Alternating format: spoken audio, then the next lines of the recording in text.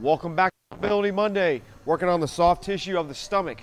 We just ordered this online. We've really been enjoying it around here at the gym. We're going to start at the top of our abs. We're going to lay on it, and we're going to start deep breaths out.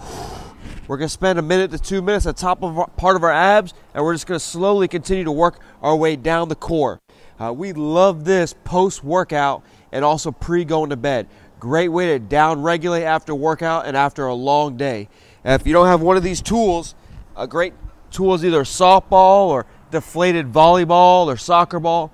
We're going to spend time on one side, taking those deep breaths, relaxing, working our way down. This is great for if you got low back pain. A lot of times we spend time soft tissue in the calves and hamstrings. We forget about the areas around our stomach, those psoas muscles. But spend time here and tell us what you think.